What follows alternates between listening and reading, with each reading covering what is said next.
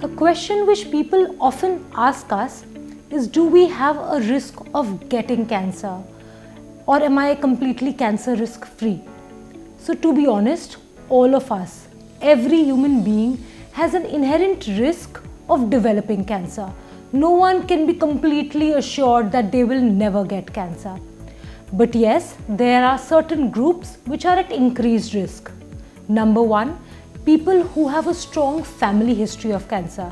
That means who have immediate family members or close relatives, blood relatives, who have developed any cancer. Number two are people who smoke or drink alcohol. So people with any addiction have an increased risk of developing cancer.